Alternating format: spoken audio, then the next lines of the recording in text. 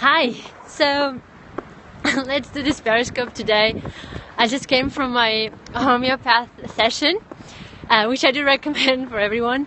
And the point that came up was being a permission or asking for permission freak, meaning the tendency of asking for permission or wanting to have permission from others to do things that I want to do. Hi, Kristen. So it's like, are you asking for permission to leave who you are, to leave your life? And hi, Curious. So this is a point that is coming up, which is, I was probably asking for permission freak, because there's this tendency to think, oh, I cannot do this, or I shouldn't be doing that, or I need permission, can I do this, can I not do this? And how much are we limiting ourselves and our potential to do new things by wanting to have that approval or wanting to have someone's positive feedback? But why is that? Why do we keep asking that to others instead of asking ourselves? Are we okay with doing this? Are we okay within us to say this or to be this?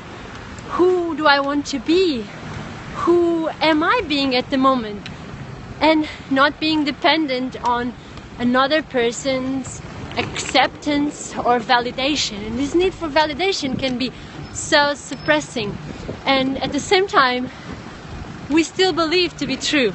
So this was a big point during my conversation with my homeopath today, of bringing that point inside and to see how I keep asking that permission, probably unconsciously now, but having a creative idea or an idea to do something is like, well, is this right? Or is anyone doing it?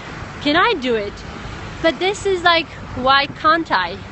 Who is limiting me apart from my own self? So check out these thoughts in your head, and how you are also asking permission to leave who you are or who you want to be. There's no limits to that. And the other thing that we discussed was, well, if we stop asking for permission to live our lives, then we'll probably start asking forgiveness. So if we do something that is a mistake, well, we learn the lesson. We ask for forgiveness. We forgive ourselves for doing that mistake or harming ourselves or others, and we move on. Don't need to ask for permission to do what is within you, your expression, your voice. So yeah, this is a point. I'm gonna upload to YouTube as well. If you can, well, follow me there. Well, okay, easier to ask for forgiveness than permission. Okay, let me check your question. Hi, Gilbert. Well, I don't know if it's easier actually, because in order to ask for forgiveness, there must be a point of self-honesty first. Of actually, well, as long as you leave the word forgiveness, of course. Whereas in today's society, and in the education system, for example, there's still very much this permission and the need for that. So we end up just feeling okay by doing what everybody's doing and not actually looking at ourselves, if that makes sense. So sometimes forgiveness, it can be said, but it's actually not worked within, which is a very powerful tool, especially self-forgiveness. That in fact has been changing my life. I mean, I've been changing my life over the past years since I started really forgiving myself and then be able to forgive others, but mainly myself. So the permission point, but it's interesting. Thanks for sharing that feedback. But the permission is still about self, but we think it's another. But next time when you think of, can I do this? Should I do that? See that it's not about the permission from others, but it's about yourself.